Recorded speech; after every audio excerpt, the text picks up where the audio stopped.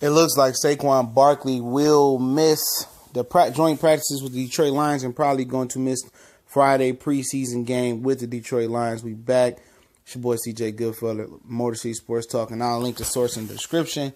And Saquon Barkley suffered a hamstring injury. They call it a leg string, but hearing it's a hamstring injury that's hampering him. And Pat Shurmur, former Vikings offensive coordinator, now head coach for the Giants, said they're going to be smart with Saquon Barkley, as they should. A lot of people were looking to go down to Ford Field, and I know a few people I work with were going down there to see the battle between Saquon Barkley and Kerryon Johnson. Even early, in preseason, people are hyping it up as the battle of the rookie running back, two best rookie running backs so far. Other guys I haven't really heard much about was Rashad Penny. I know Darius Geis went down. Ronald Jones from USC, and a few other guys, man. I wonder how they doing, but it's early in the preseason, man. Until the season starts, you really don't know about these rookies. Saquon Barkley had a very, very electric 29-yard, 39-yard run versus the Browns, whatever it was, and he's definitely in the right market to really expand his earning potential and maximize his value as far as a star. He's in the media mecca of the United States right now, all right? And, a lot of people wanted to see him play at Ford Field.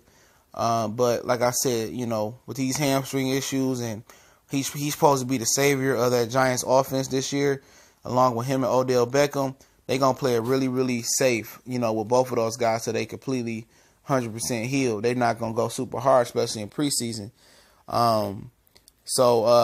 He probably won't. They saying he won't practice right now this week with the Lions, but I'm figuring if he don't practice, man, he ain't getting play Friday. You know what I'm saying?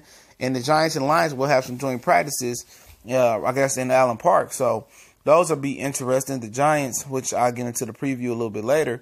The Giants are a team that had a lot of expectations just last year, but failed to get to those expectations. The offensive line, running back, Odell went down. Every other receiver went down. Brandon Marshall went down, who now with the Seahawks. Then the defense was beefing. You had Landon Collins, one of the better safeties in the league, not just the NFC. He was beefing with Eli Apple. But now I guess they cool. Eli Apple is slated to start this year, I believe. And, Janoris Jenkins, his brother killed somebody allegedly. It was a dead body found in one of his homes, and his brother had something to do with it.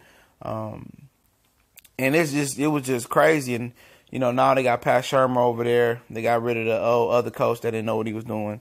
What was his name? I can't remember his name. But, I don't know how much this joint practices are going to tell you about the Lions. I know Devin Gurnard is looking for some good get back. But the one thing I can tell you is that Saquon Barkley is not going to practice, and he most likely won't play this Friday. And that's the most dangerous weapon. But, other than that, we got to see where the Giants are. The Giants aren't a good gauge for elite team for the Lions to see where they will go and how they are right now. So I wouldn't read too much into those practices. Like I said, it's still early in preseason. Give me around the third preseason game to really kind of gauge where the Lions will be at. But that's still it's not, all defining factor. When you get to the real week one, that's when we gonna know Monday night versus Jets. Much blessed to everybody. Definitely appreciate you guys sharing. Make sure you check out the links in the description for all my social media platforms. Share the videos. Let me know what you think in the comment section. Y'all know what it is. Motor City Sports Talk. We gone.